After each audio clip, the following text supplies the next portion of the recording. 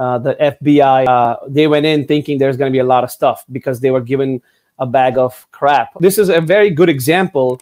And, you know, we have seen this happening in the Cisco case and so many things. It's a very good example of people not understanding the dynamics, the cultural dynamics, the issues related to caste, all of these things as far as our community is concerned, right? So when they're given a load of crap by someone, what's interesting is they actually just say, oh, these workers are from the lowest caste of India, also known as Dalit.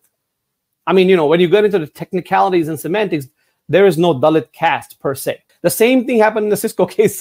So we know someone is feeding them this load of crap, and they're taking this fully verbatim and going at it. I mean, the level of due diligence here is just appalling to me that somebody can actually do this.